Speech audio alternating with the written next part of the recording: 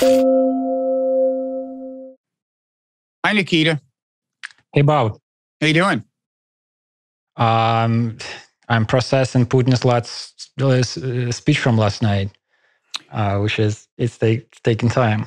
Yeah, well, updating the news feeds. That's what I wanted to talk to you about. Let me introduce us. I'm Robert Wright. This is the Wright Show.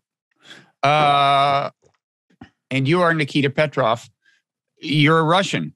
You live in St. Petersburg. Is that where you are now? Yes, I am. Yeah. And you do some work for me, but that's not really the reason you're here. I just wanted to get a Russian's reaction to what's going on in Ukraine. And you're interesting to me because I don't want to say you're just a regular Russian. You're in many ways a highly irregular person, Nikita, but you're not some kind of commentator. I don't even think of you as you're not like some kind of politics junkie.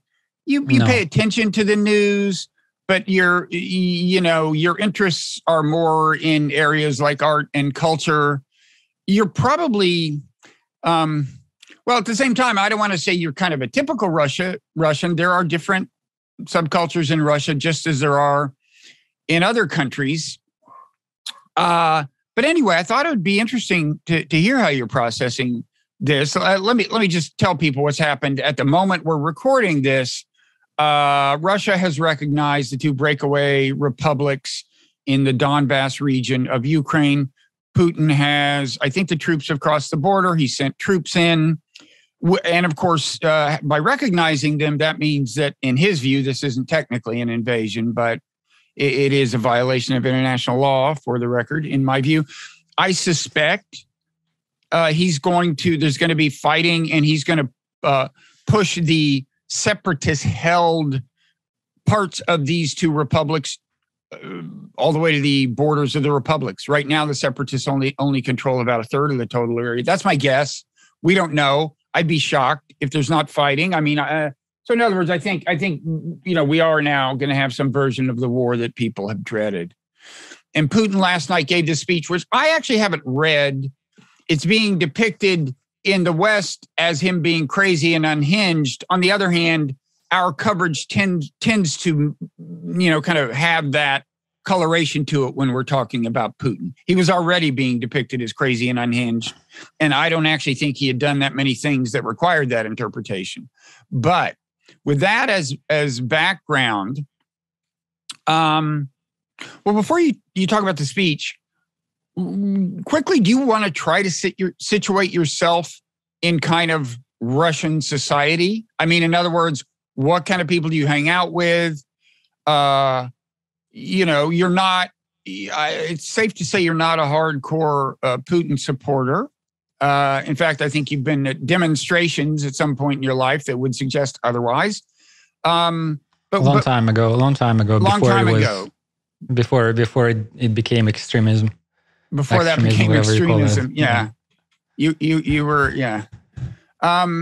So, and that's one thing that actually has kind of happened. It's considered riskier now. Yeah. I mean, pick your threshold, pick your date. We might use Navalny's return to Russia was another turn to more reaction. Mm-hmm. And yeah, it's riskier. There are more cases, more people are in jail, more people have left the country. Right now, we've been having these conversations every, a year or so. You and I catch up on the state of affairs in Russia, and it's getting darker. Right now, the first of these we talked, there was an oppositional movement. There's not an oppositional movement anymore. Everybody who is kind of an oppositional figure is either jailed or dead or outside the country. Mm-hmm. And the last big protests that happened were when Navalny came back and was jailed, and some people are in jail after those protests, and mm-hmm. And then others are afraid to. I don't know what's going to happen with this somebody, filed registered a rally, like an anti-war rally, but the people who filed it are not. I don't know. We'll see. I doubt a lot of people will show up just because it's become so risky. Mm-hmm. Okay, so you so what did you listen to the speech? I did twice. I listened yesterday when he was giving the speech on sped up, because I started listening when he was already had been talking for 20 or 30 minutes, and my girlfriend was struggling with that being in the background, so I just sped it up. And then today I listened to it on at normal speed. It's weird. It's one of the weirder. It's troubling. It's by the end of it, that was my reaction, and then I saw that many people had the same reaction. And by the end of it, when at the last few minutes he finally said, "So we're going to recognize the breakaway republics," I almost felt like phew, because for a minute it sounded like he's going to end with, "We're not going to recognize Ukraine as a country anymore." He gave this long view of history, his version of the history of the 20th century, and it sounded like, to begin with, Ukraine as we know it now, the borders that it has, is a consequence of a series of errors on the part of the Soviet leadership. He said that Ukraine could be called, like, it should have in the title a reference to Lenin, because he's the architect. He's the reason they have Donbass to begin with. And then Stalin gave them some German and Polish territory, and then Khrushchev gave them Crimea. And I think from the context of the speech, sounded like he treats the Soviet leaders as leaders of Russia. Like, Lenin was an internationalist. The Bolsheviks wanted a world revolution. They were not. The original idea was not to take over the Russian Empire, put a different flag on top of it, and do Russian Empire 2.0. But in Putin's view, it sounded like Soviet leaders are Russian leaders. And so whatever Ukraine has, this is what Russian leaders gave them. That's, to begin with. And then... So in other words, kind of Russian leaders giveth and Russian leaders can taketh away. I mean... Well, he said one line that was disturbing. He said, so he credited Lenin with designing Ukraine. And then he said, now they're toppling Lenin statues and they're calling it decommunization. Well, if you want decommunization, we can show you what that is. If you want to go that way, go all the way. He means who is toppling the statues? Oh, in Ukraine, there's been this process of the Ukrainian nationalists are toppling statues of Russians. I wouldn't say nationalists. That's what happens in post-Soviet republics. First, you have a lot of Lenin statues, and then you start to get rid of them. But I mean, the people in Ukraine who identify closely with Russia, we might call them the ethnic Russians or the natively Russian-speaking Ukrainians or whatever. They're probably not the ones toppling the statues mainly. The statues aren't being toppled in the Donbass, probably, or at least not in the parts held by. I wonder. I don't know how many Lenin statues are left in Ukraine, but it's been I'm pretty sure that at least some Lenin statues in the East were taken down as well. Okay, so one thing I wondered. People said, well, he's saying Ukraine isn't real, so he's clearly going to tear the whole thing apart or occupy the whole thing or something. That's some reaction. I was wondering whether actually this is mainly about justifying just the occupation of the Donbass, and again, probably military action, at least to the extent of the borders of these two republics, which could get a lot of people killed, of course, but it's different from occupying Kiev.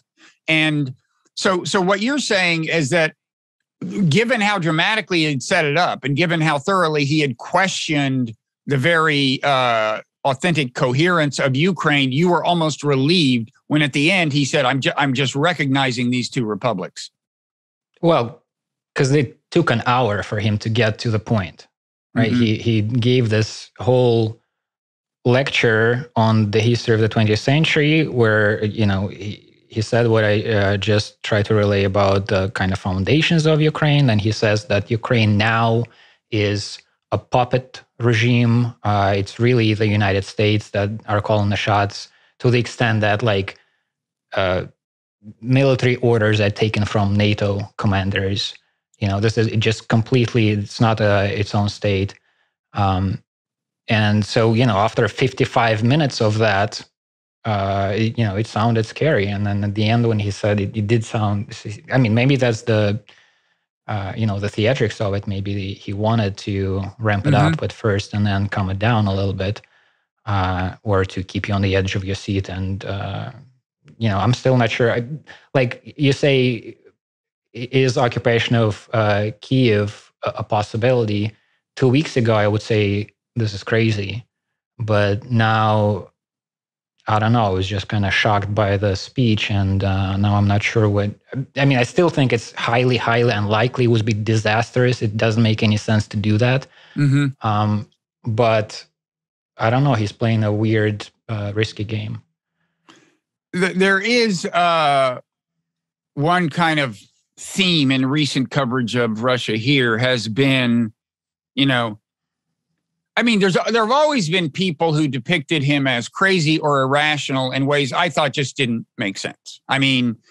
He's always seemed to me a person who took calculated risks, but never overplayed his hand in a fundamental way. Is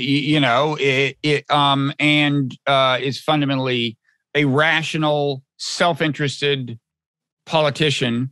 But lately there's been this theme that, well, maybe during COVID, he's gotten crazier or something. Is this something that Russians are, is it something they were saying, first of all, before the speech? Has this been a thing in Russia? He's getting weirder? The reality has been getting weirder, right? With COVID, with Putin, like the most obvious superficial, I suppose, thing, but still it leaves a mark, is with the danger of COVID. He's been doing these, like, he's not meeting people face to face. So when Macron showed up,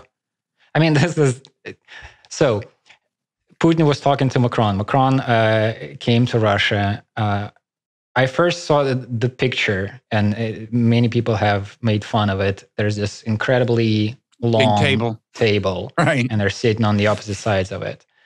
That seemed bizarre. Then I saw the headline in the news explaining the long table, and it was, we can't afford for a foreign government to have our president's DNA.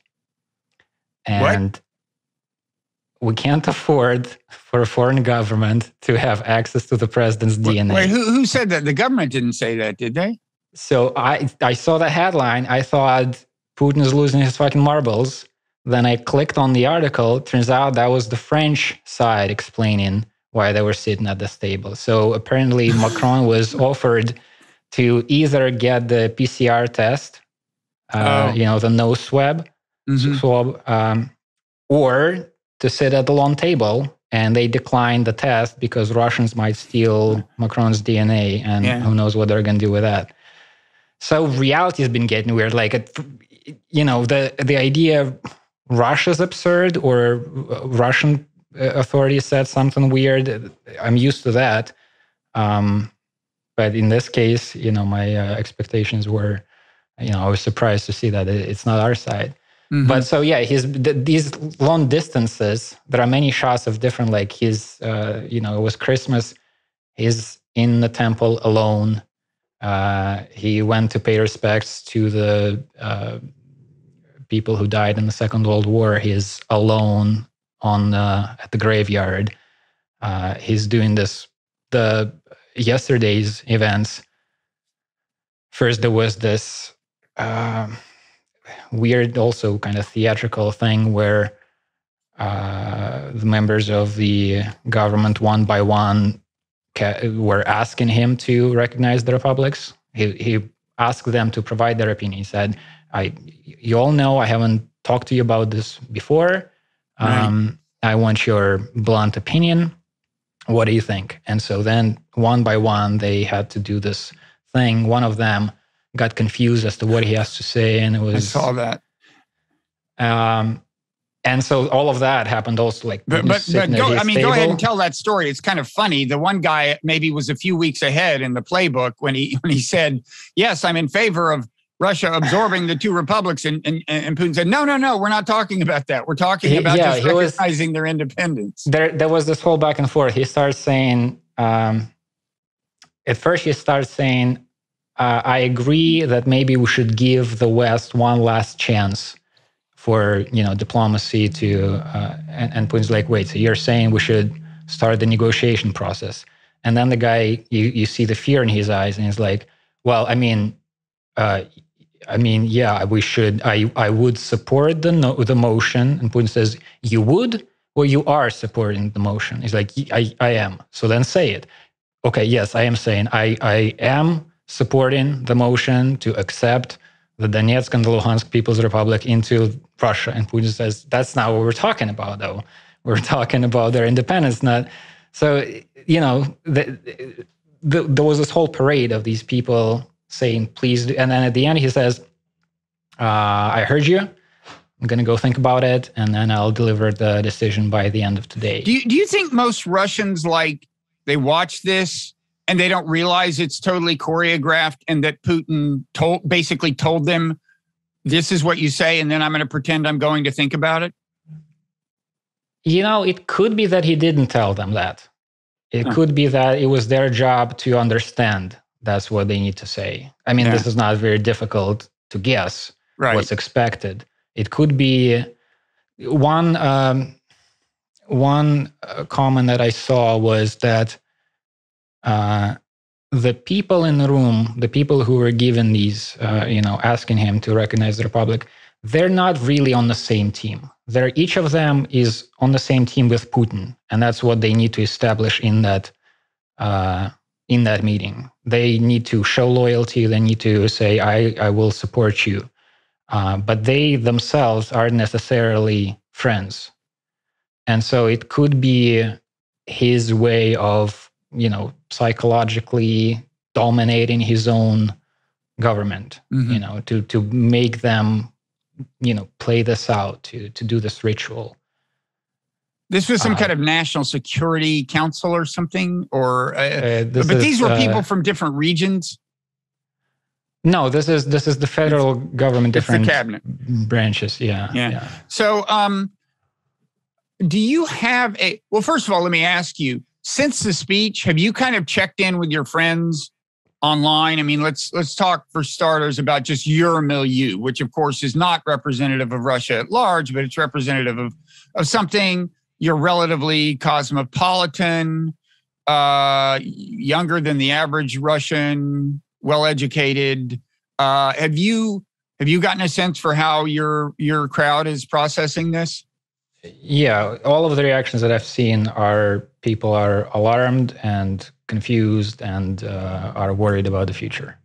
Worried about what he's going to do in Ukraine mainly, or just like we're starting to worry about his stability? Or the speech was Cold War rhetoric that I don't think we've seen since the collapse of the Soviet Union. He's saying that Ukraine is not a real state. It's a puppet state controlled by the Americans. Mm-hmm. Americans have been, expanding NATO eastwards, breaking all their promises. Ukraine, so Zelensky said something the other day. He was complaining about the West, that he's not getting enough support from the West. They're, doing this lip service, but not. This is the president of Ukraine, of course. Yeah, that's right. Go ahead. And in those remarks, he said, "Listen, we gave up the nuclear weapons in 1994 with the understanding that our borders are going to be respected. This was, the exchange. If you guys, the West, are not going to back us up in this crisis and not just talk about it, but actually help us maintain the integrity of the territory, we might give up that promise. So Zelensky is saying maybe Ukraine is going to develop its own nuclear program. Now, in Putin's, the worldview that he outlined in the speech yesterday, Ukraine is not its own state. It's an arm of the United States. So if they're saying we're going to have nuclear weapons, that's the United States saying there are going to be nuclear weapons at Russia's border. Mm-hmm. So I haven't heard that from him, that, we're now talking about a nuclear war,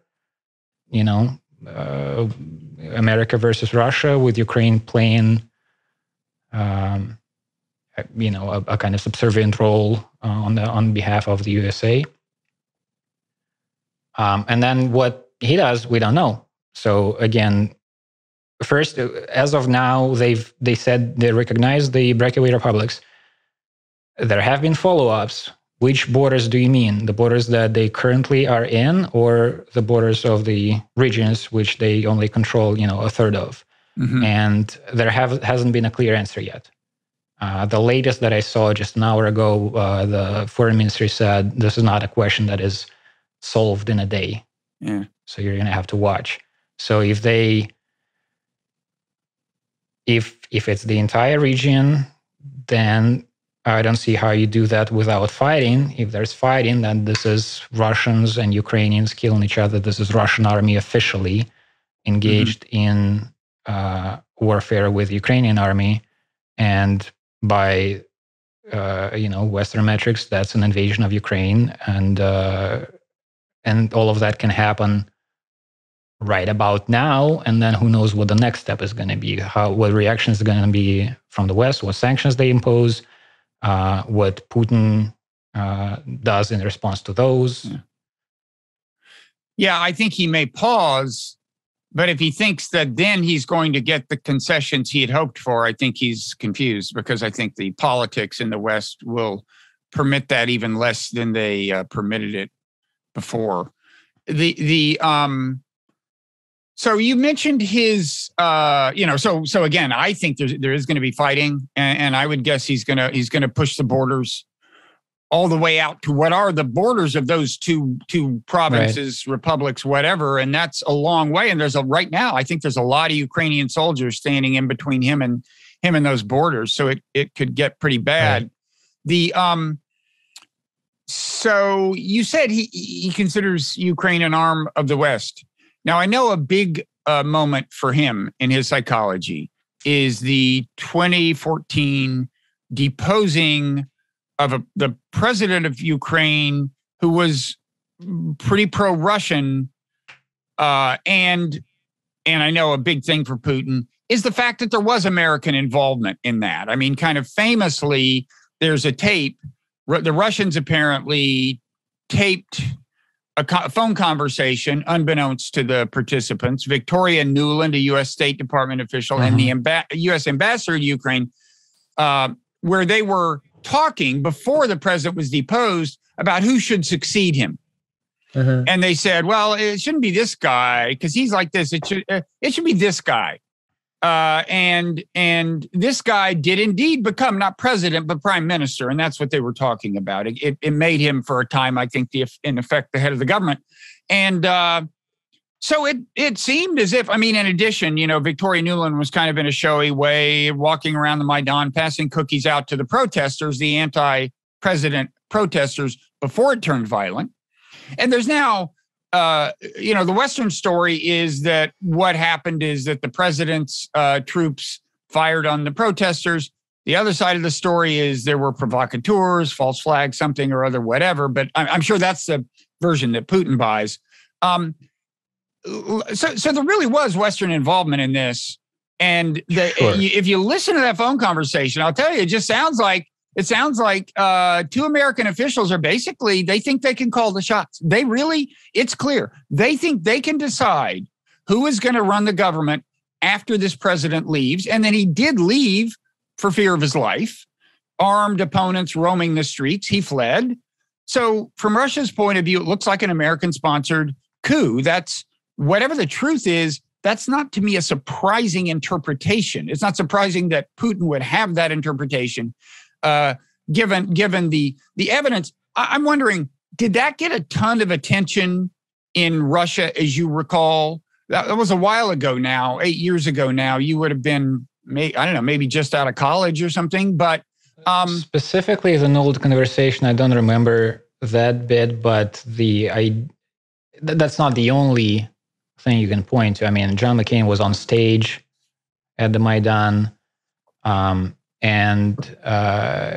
it was a turn to the U.S. and the EU, and the new government was subsidized by the West. My mother, she's Ukrainian, half Ukrainian. She's from Ukraine.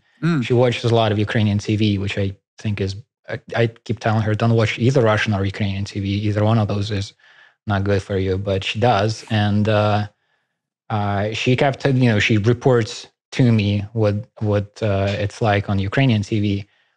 And she said that for a while it was really like that was the new, not even just the government, just like that movement's kind of attitude that we are trying to integrate with the West. We're going to get the money. We're going to do what they say we need to do to get the money. So, the people on that side would say this is not, this is a civilizational choice. Ukraine wants to be integrated with the West. And in order to do that, they need to make these agreements and, follow something that might sound like orders at times. Try to find its way, try to establish sovereignty, but the issue at hand is to get into EU, to get into NATO, and compromises need to be made, or conditions. The West might have conditions that you need to follow. But there's a turn to the West, and which is not supported by all Ukrainians, but a lot of them, especially in Western Ukraine. Yeah, I actually don't know. I haven't been in Ukraine in a long time. I don't know how it is now. I'm sure, 8 years of war has changed something. That there's probably been, migration and people changing their minds. And I don't know how the edges in the East have changed, if they changed a lot. But there is the traditional kind of narrative is the East is pro-Russian, the West is pro-West, and I don't know how it's been changing, what the dynamics of it is now. So your mother had one Russian parent, one ethnically Russian parent, and one ethnically Ukrainian parent? That's right, and she was born in a Ukrainian village. In what part of Ukraine, East or West? Was it more of a Russian-oriented? Actually, I'm actually not sure. I think it was in the West. I think it was like the original. I mean, she traveled around a lot, and she lived in Kazakhstan and when she was a teenager. But originally, she's from a Ukrainian village. And what is her view of this whole thing? Have you talked to her since? You haven't talked to her since the speech, probably, but I have exchanged a few messages. I mean, it's like a train wreck, a runaway. You're watching it, and you're just hoping for the best. But I don't know how good it's going to be, and she's in the same. She said she was very concerned after she saw the speech. She said her comparison was, this is Stalin in his late stages where he's completely paranoid, everybody's against him, and he's encircled by the enemies. He sees enemies everywhere. And her assessment was the man's losing his marbles. I don't know if that's the case. I don't know if it's new. I don't know how much of what he says he truly believes and how much of it is rhetoric.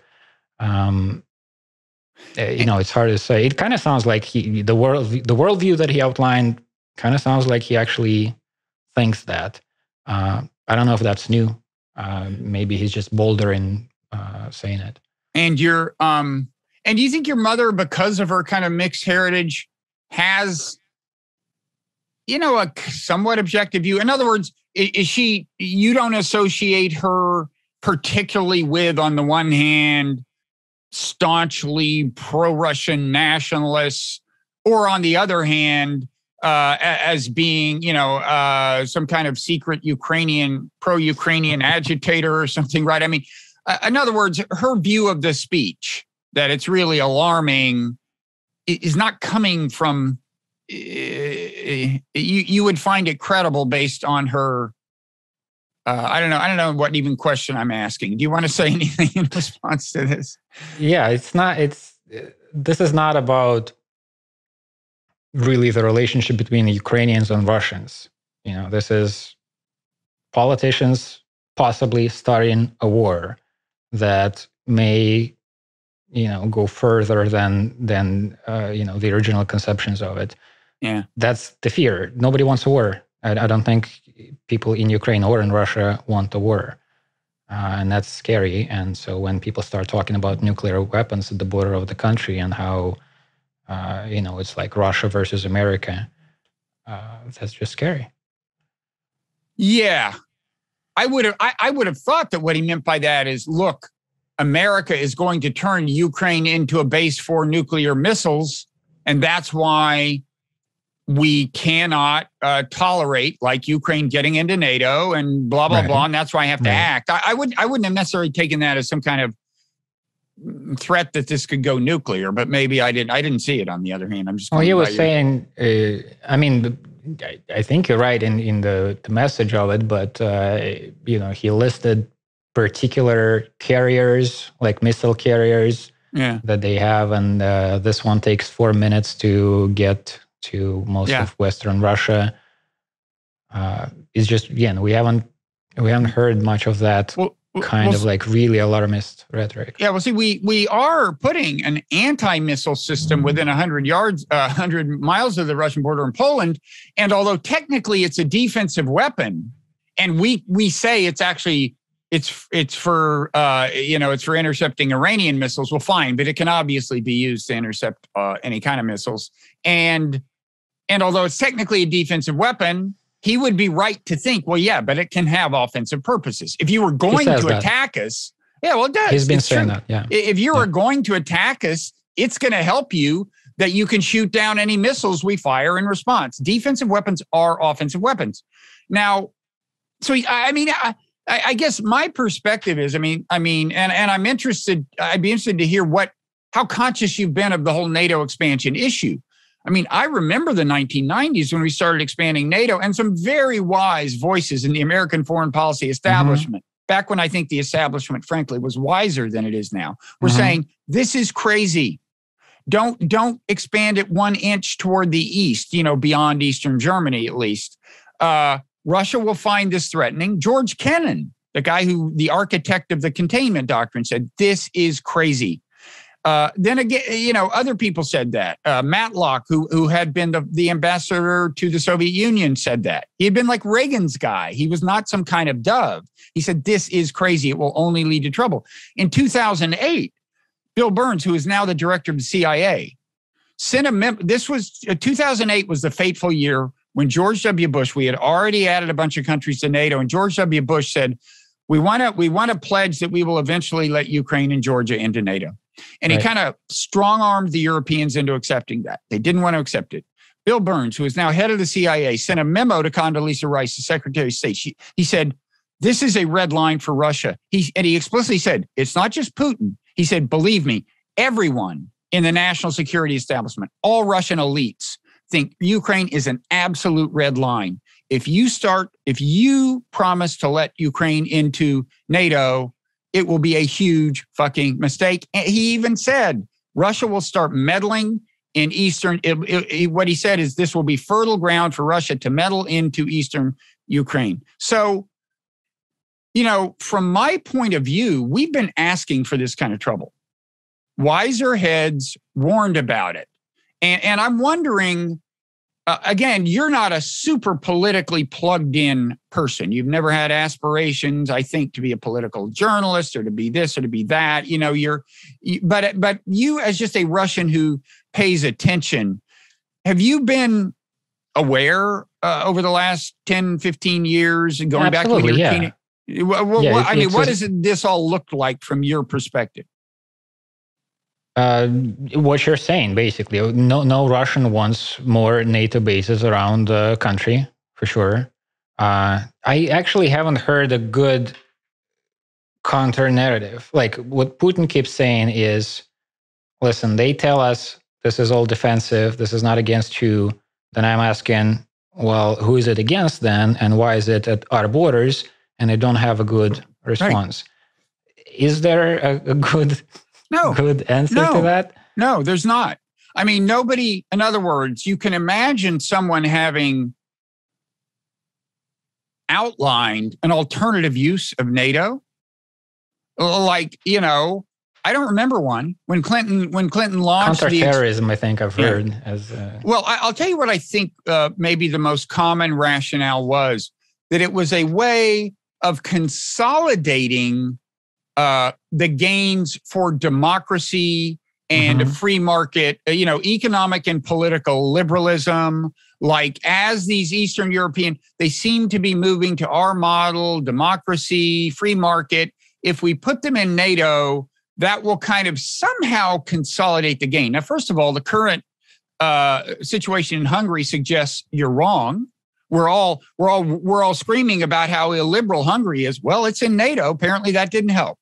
But the other issue is, you know, it's just let's look at the cost here. I mean, it's.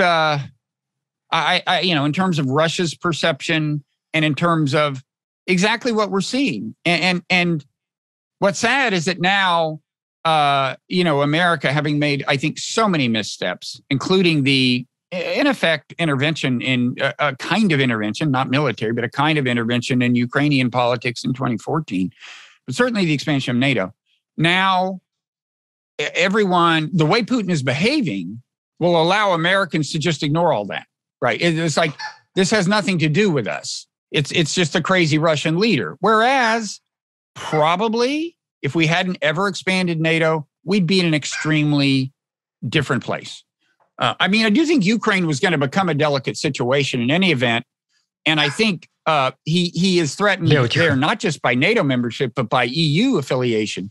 And I think there, what you needed was some kind of delicate compromise where some kind of affiliation with the EU could have happened without it coming at the expense of Russia's economic relationship with Ukraine. But I gather that the EU was kind of not open to that kind of compromise. Anyway, I'm just venting about the U.S. foreign policy establishment. So I'll stop. But it's interesting that you have been. This has been a real thing, the NATO expansion thing in Russia. Everyone's kind of been aware of it. Of course, the NATO expansion. And the other part of this narrative is the quote unquote orange revolutions. This is in reference to color revolutions. So in Ukraine, it was the orange revolution. In Georgia, forget what they called it.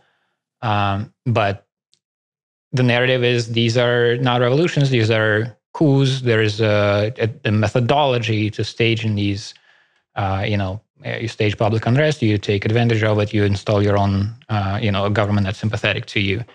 And what's happening with Ukraine is very similar, I suppose, to what happened with Georgia. So there was a revolution. There was a pro-Western government installed after the revolution. There are disputed territories. The war of 2008 was, the way I remember it, it was pretty clear that Georgia did attack the capital of South Ossetia, and then Russia, having previously given out Russian passports to a lot of the population of South Ossetia, moved in, secured the region, and then, that was though a long conflict. That was like Georgia versus South Ossetia. That's in Abkhazia. Those were long-standing conflicts from the beginning of the 90s, and it was in 2008 that Russia recognized Abkhazia and South Ossetia as independent states. And now they're there. I was in Abkhazia last summer, it was a weird experience because the world, as far as the world is concerned, I was in Georgia. As far as my iPhone is concerned, I'm in Georgia. When I look at geolocation, the phone tells me I'm in Georgia. I was clearly not in Georgia because, it's Russian rubles, it's Abkhazian flags. Apparently, not a whole lot of Georgians present because they still have their issues. But it's just there. It's this region that they think they're Abkhazia, the world thinks they're Georgia, and this might be the scenario that this goes down now with Ukraine. Putin secures these two regions, recognizes them as independent states. They become these buffer zones. The world thinks this is Ukraine. Russia says they're independent states. Russia subsidizes them heavily. And they're just there. And probably keeps troops there. Which Right. There are not in South Ossetia now, right? There are not Russian troops, or I don't think so. I don't know. I mean, it's peace. There's no war there. So the color revolution you referred to, now that happened before 2014, when Ukraine, in effect, I guess, became a democracy, maybe, and deposed an authoritarian. Ostensibly they were democracy. They were as much democratic as Russia at the time. Okay, so maybe I'm confused about that. But the color revolution per se was before 2014. And my question is, was it so you're saying going that far back, I don't know what year that was, going that far back, I guess that what happened with the color revolution was a pro-Russian leader was deposed. It was replaced with a pro-Western leader, maybe. Is it a widespread? Yeah, go ahead. It was an election that the protesters claimed was rigged. So they said that the pro-Russian leader won, and people said that the election was rigged, and there was a massive protest, and the protesters won, and their guy came to power. And in America, the widespread perception would be they were right, it was rigged. What is the perception? Is the pretty widespread popular perception in Russia the opposite? That, no, this was Western meddling, it's not so clear it was rigged, or what? That's pretty widespread. I don't know if that's the majority opinion. Probably, I would guess it's probably the majority opinion. Uh-huh. It was a long time ago. I must have been like 17, 16. Mm-hmm. When it was happening, I had the feeling that this is, beautiful, popular, pro-democracy movement, people taking charge of their faith, et cetera, et cetera. But as I said, I was 16, 17. And is this the view of the 2014 revolution in Ukraine pretty much the same in Russia? Western This is different engineered? because this was not an election. It was not a disputed election.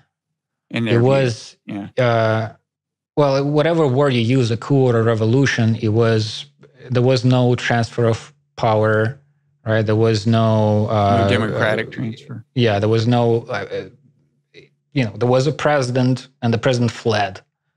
And prior to that, a whole bunch of stuff happened, and then you start arguing about who's to blame, who got the situation to that place. But it's clearly a different kind of situation. It's not that people voted and then they argued about how the votes were counted. And is the perception in Russia pretty widespread that there was some illegitimate Western meddling in that? Yeah, that's pretty widespread. Again, it's hard to gauge whether that's a majority opinion or not. And there's clearly, again, been involvement. We know that. Then you argue about what's legitimate, what's illegitimate. And there you get stuck because people pick sides. Mm-hmm. And what about your perception of again, there is no single Russian perception, but when we look at the things that have been going on in Ukraine as Putin spins them, I mean, he's talking about a lot of persecution of ethnic Russians. I think it's true that the Ukrainian government has been reducing the role of the Russian language in some public schools. It's been closing Russian media, Russian language media outlets. It went into effect, I think, pretty recently, and it was a weird, like the kind of language game they played there. The law it's not like against Russian language the way it's phrased. It's that media outlets that are in foreign languages that are not one of the languages of, what do they call them? I forget the terms. There's a different law that preceded this one where there was a list of languages of like peoples who are historically the peoples of Ukraine, and Russians somehow didn't make the list, which is pretty weird. Yeah, it is, because don't most, either a large number of or even most Ukrainians at least speak Russian more or less, even if they're not native Russian speakers? I mean, it's a pretty common language, right? Yeah. The further west you go, the less people speak Russian fluently, and some people don't speak it at all. But and the languages are very similar, and there are a lot of ethnic Russians in Ukraine. So that was weird that Russians didn't make that list. And then they passed this other law, which said that every news media outlet that is printed in a language that's not one of those traditional languages of Ukraine needs to have a Ukrainian version in its full, like it should be the exact same thing, the exact same volume of information, just printed in Ukrainian. And then there's this caveat added that this is a general rule except for English and the languages of European countries, of the European. So it's like you only left basically with Russian. So it's clearly a law against Russian-speaking media, Russian language media, but it's phrased in this more vague way. And so is your sense that most Russians are buying Putin's view that there's really serious persecution of ethnic Russians going on in Ukraine? Now, he's using the term genocide, so he must be referring to more than what we've been describing. He may just be talking about ethnic Russians who have been killed in the kind of civil war in the Donbass. I don't know what exactly means by that. I mean, first of all, do you know what he means by that? And he's talking about Donbass, and he's talking about the other people who died during the 2014 situation. There were people who there was a building that was burned in Odessa, and people died there. So he's talking about just Russians who died in the events since 2014. I mean, again, I need to make all these caveats. It's hard to speak on behalf of like the majority of Russians. What is the general opinion? But I think the general opinion, with the caveat said, is that the regime is anti-Russian, but it's not as dire as Putin makes. I mean, so as I said, so here's this law about Russian-speaking media. So that's a fact. That's there. That's a sign. But from that to genocide is a pretty long way. But when he talks about the persecution of ethnic Russians in Ukraine, I assume that there's some kind of substantial kind of Russian nationalist contingent in Russia that is very responsive to that message. I mean, there is a constituency there. Probably. There's not a whole lot of political life in Russia. Like there's, it's not that there are debates between different factions. Yeah. Putin has his people who, as I described this theater of yesterday, where they all needed to say the thing without him prompting, without him telling what to say. And then as far as like opposition leaders, as I said, it's either jail or immigration or death. And there's no, like it's not like you turn on TV. There are people yelling at each other on TV, but it's only the people who were invited there specifically to yell according to the rules that were given to them. So you don't that have itself is not entirely unlike American TV, but still there is a much greater plurality of views expressed, I'm sure, in American media. Go ahead. Were you going to say something else? So I'm just saying it's hard to gauge, like those Russian nationalists you're talking about. I would need to have some Russian nationalist friends to find out what they think. They're not present in the public sphere. 10 years ago, it was different. 10 years ago, there was this like broadly oppositional milieu, and it included nationalists, included liberals, and you can get a sense of where they agree, where they disagree, and what they think. And now the landscape is pretty, they have it down. People just aren't talking as much in public. Yeah, you're not. Yeah. Now, I was assuming the nationalists would be pro-Putin, but the way you phrase that made me think I might be wrong. And I know that actually Navalny, and Westerners may not totally appreciate this, has in the past expressed some pretty nationalist themes. I mean, I think the West, we think of him as this cosmopolitan pro-Western guy. I think in some ways he is, but he has something of a nationalist history. Right. So is it wrong to think, to conflate Putin and Russian nationalism so casually? So I think, again, it's kind of hard to say because of how the landscape has changed in terms of how controlled it is. But I think the turning point was Crimea for the nationalists. Before that, there were a lot of people who were not happy, like nationalists who were not happy with Putin, but getting a chunk of previously Russian territory back into the country was something that a lot of people who were previously in opposition to Putin, they started supporting him because this is finally Russia is, gaining its previous glory and whatnot, and then historical justice. Mm-hmm. But yeah, the times I'm talking about, it was like 2011, 2012. Those were the first big pro-democracy protests. This was the rise of Navalny. And there was a moment of a broad coalition of people from all parts of the political spectrum where it was actually kind of beautiful to watch. There were a few of these events where it was like a conference of all people who agree that Russia needs fair and open elections. Mm-hmm. And then it's through elections that you figure out what the course of the country is going to be.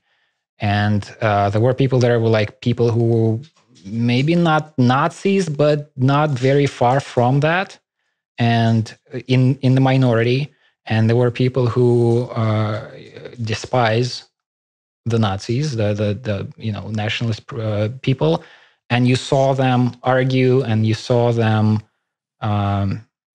disagree and explain to one another why the other one is wrong, but they were on the same, physically in the same space, and they were not Mm-hmm. fighting. And there were even some, like I remember when the streets protests were happening, you could see a little like proto-society emerging. People were taking up the roles within the protest movements. And the nationalist guys, they were those are the football fans. Those are the people who can maintain like an orderly line, can be on the lookout for the cops. They're, more organized, more militaristic, and they're doing that thing. And then next to them are these, feminists who are giving a lecture on sexist language or something. And they were, they wouldn't find each other in conversation ordinarily, but there was a brief period where they peacefully coexisted and had a common cause, which was fair and open elections. So it didn't last but long. This was when again? That's 2011, 2012. Mm. Speaking of Nazis, is it? Do you hear a lot about how a lot of these Ukrainian nationalists, these anti-Russian Ukrainian nationalists, are actually Nazis? I hear that claim every once in a while. Is that a widespread perception, or they're fascists, or they're this, or they're that? That's the government rhetoric. That's the line. How many people agree with that? Some do. I don't know. It's Mm-hmm. Again, I don't know. There's not like a poll that I can trust to gauge the perception of the population at large. So I guess, I don't know, in kind of moving toward the end of this, I guess for me, one big question was, Well, first of all, do you think it's possible that the speech last night, as crazy as it sounded to a lot of people, actually was by and large smart politics? I mean, I'm thinking of Donald Trump, like he would just, especially at the beginning when I didn't really understand his constituency and what he was doing, he would just seem kind of like a crazy ranting person. And then I'd go, oh, this is actually working for him. He actually knows what he's doing. Sure, tons of people think he's crazy, but he knows he's hanging on to the base he needs to hang on to become president. And I guess the first question would be, do you think there's a chance that Putin's speech falls into that category? And then I have a second question after that. But what does that make sense as a question? So you're talking in terms, does it appeal to the people? Is there a constituency that appreciated that speech?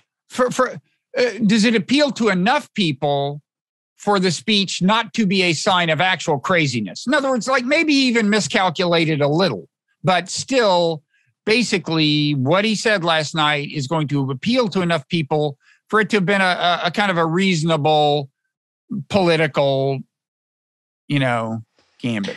I don't know. I would need to wait a little and talk to more people to gauge whether the perception that I've seen so far is pretty universal or not. I haven't seen anybody who was anything but worried after this. But then again, in the last, since COVID and Navalny's return, I don't know if he cares a whole lot about how appealing he is to the people. Like there is not, who's going to challenge him?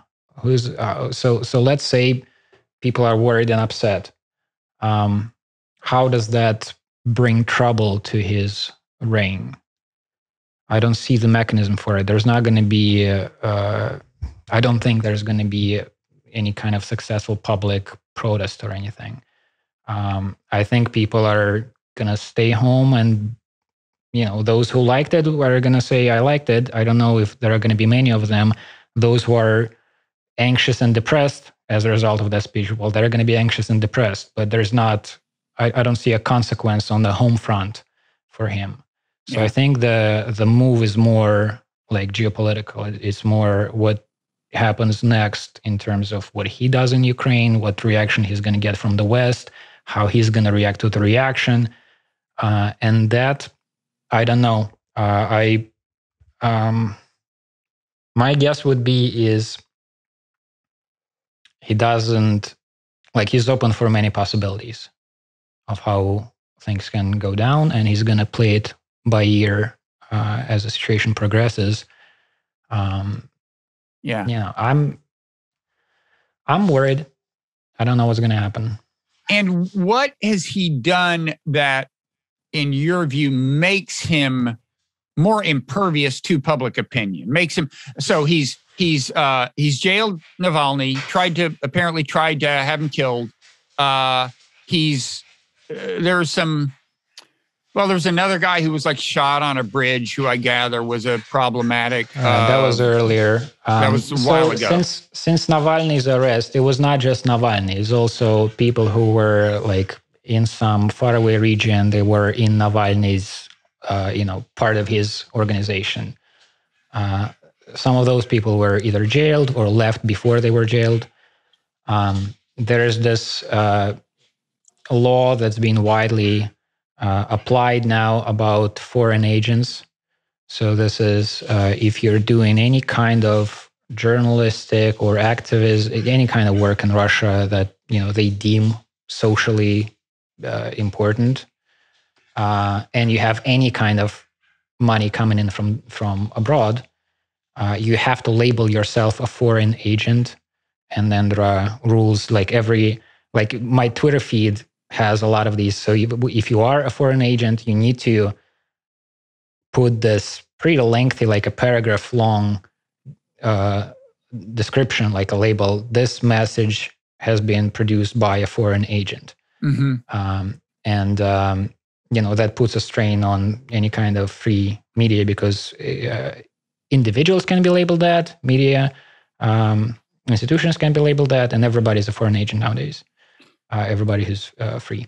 Yeah, it's funny. I remember talking to you maybe, I don't know, 6-7 years ago or something. And I think the idea was, well, the government does exert a strong influence on what you see on like TV and that kind of media. It's not paying that much attention to the internet. The internet doesn't matter so much because it's mainly young people but it sounds to me, and I remember thinking, well, it can't do that forever. I mean, the internet's going to matter more and more. It seems to me that it is doing more to influence internet discourse than it was maybe. Yeah. There's, those kinds of things. There's also, in America, everybody's concerned about the Russian trolls. We got them first. Like we got the fake people online arguing on the behalf of the regime here first. When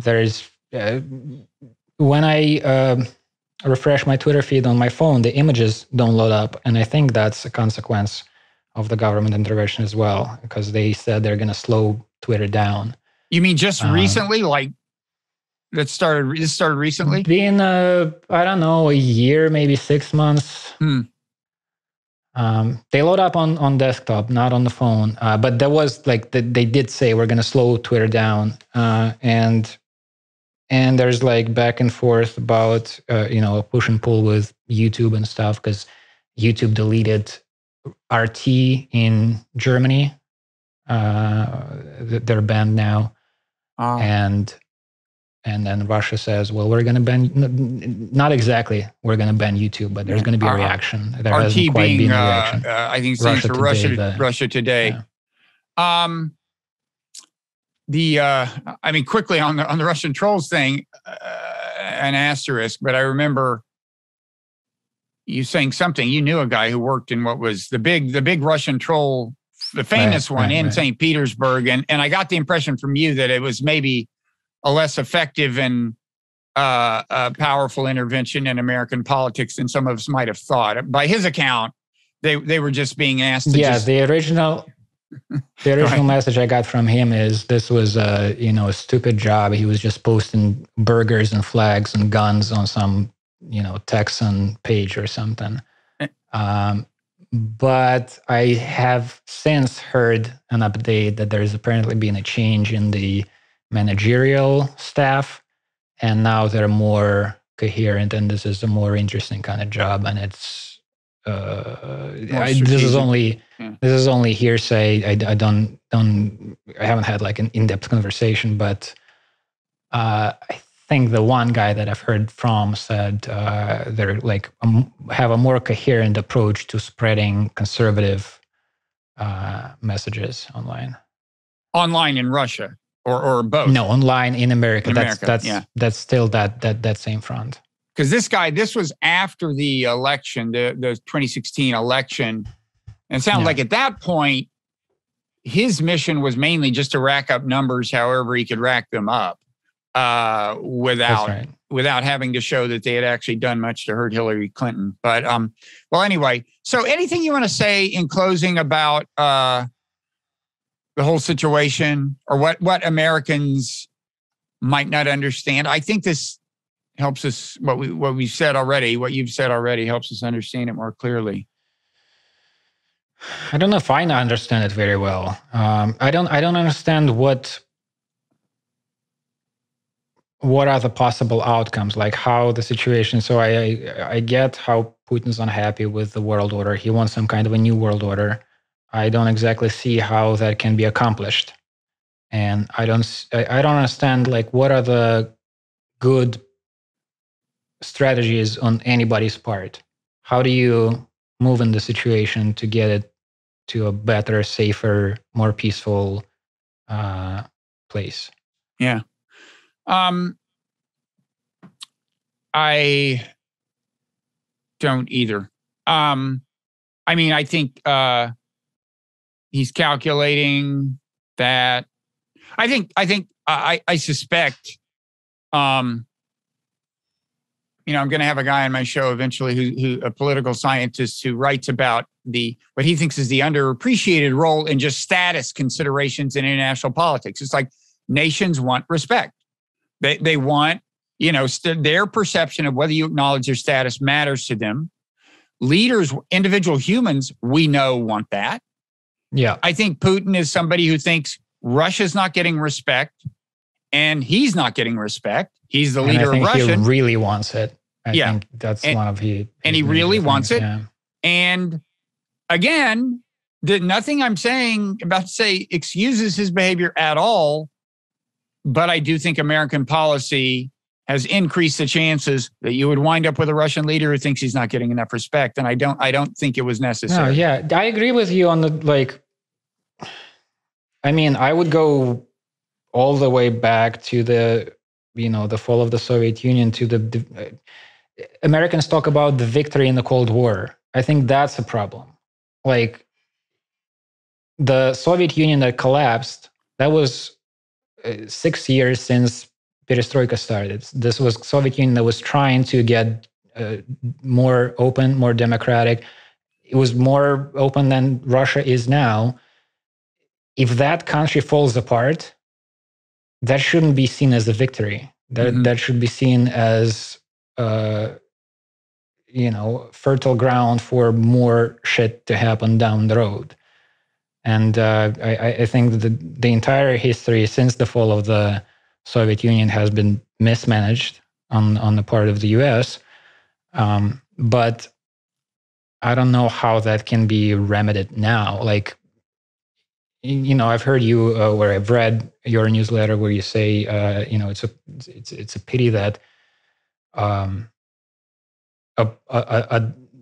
bargaining hasn't been done properly with Putin. I don't know if that's, he did say that they've a possibility of a moratorium on Ukraine's membership in NATO was raised, and he was not happy with that because he's saying this is not anything. You're not really giving us anything because you yourself say that Ukraine is not yet ready to join NATO. So if you're saying it's going to happen sometime down the road, you're just saying we're going to do what we've been meaning to do according to our own plans. To go further than that, what Putin wants is a written down guarantee that NATO is not going to be expanded eastward. Now, I don't myself totally understand why NATO had to be expanding all these years eastward, but I don't think a U-turn on a long-term strategy like that has been happening for decades, and now they're going to change that. Why would that happen? Well, yeah, I mean, the politics in the West make it difficult. Yeah. First of all, you're right. I think maybe he was offered a, quote, moratorium, which is a temporary thing by definition. Right. That's what a moratorium is. We were apparently not offering to rule out the possibility of NATO membership or have NATO issue something ruling it out or anything approaching that. And I think the politics of it are sufficiently difficult that probably the realistic way that it might have worked. The politics in the West are difficult. That would be, it would have to be part of a larger deal. I think you'd say, okay, I don't know, thered be a lot of delicate phrasing, but I think what would be great if you, for example, suppose you said to Putin, he has his issue, I think rightly, with what we did in Kosovo in 1999. Right. Which people say was a major turning point. Yeah. Well, it totally was. I mean, people say we're changing borders in Europe by force for the first time since World War II. No, it's not the first time, folks. Right. We did it in Kosovo, and we did it without the UN's authorization, and that really got Russia's attention. We did it in 1999. Yep. So an example of what a larger deal might be is we say, well, look, let's have the people of Crimea vote on who they want to be affiliated with, and let's have the people in Kosovo vote. And and the people in Crimea would vote to be part of Russia. People in Kosovo would vote to not be part of Serbia, and you would have settled those in international law. I don't want to get into this too much, but I appreciate how delicate the whole thing is, and I certainly understand how the politics in the West made it difficult to just guarantee that Ukraine wouldn't become a member of NATO. At the same time, one reason the politics are difficult is because nobody talks about it. The whole American foreign policy elite, the journalists, the commentators, the think tankers, almost none of them talked as if it was a realistic possibility. And that's why Biden didn't have much political space on this front. It's like a vicious circle. And half of the piece I just published in my newsletter, the Nonzero newsletter, is about that. Half of it is about kind of why didn't Biden offer this, but the other half is that why is it that our foreign policy conversation is so constrained that even though we knew this concession might have a chance at forestalling invasion, nobody talked about it. In America, there was almost no one advocating it, almost no kind of respectable member of the foreign policy establishment advocating it. It's just the conversation is so narrow here. And that's one reason there isn't political space. It's not like there's a bunch of Americans who are against it. They don't think about this shit. They just take their cues from the people on TV. And if the people on TV aren't talking about it, well, then it's a non-starter. But that's my own crusade. The problem with American foreign policy discourse, you've got enough troubles. So I guess I'll let you get back to them unless you want to say anything else. If anybody can get me a visa to some Western European country, I would appreciate that. Actually, I could be an important figure there. I've been your employer. That's what you need in these things, apparently. From the U.S. point of view, you need there's this type of letter you sign that is absurdly over the top in its praise of the person. I signed one of these once. This guy was coming from Canada and his lawyer said, here's what you got to sign. And it's like, this guy is so fucking great. If you don't let him into America, I don't see how the Republic survives. I'd be willing to say that about you. But let me say, meanwhile, where people can find your work is at your newsletter, Psychopolitica. And that's right, psychopolitica.com or psychopolitica.substack. I just published a new issue with weird selection of news from China with some art by other people that I really like. Okay. And your Twitter handle is what? Nikita S. Petrov. Petrov. And does that have dots in it or is it just continuous? No, just Nikita S. Petrov, all in one word. Okay. Well, thanks, Nikita. And thank you. Let's talk down the line.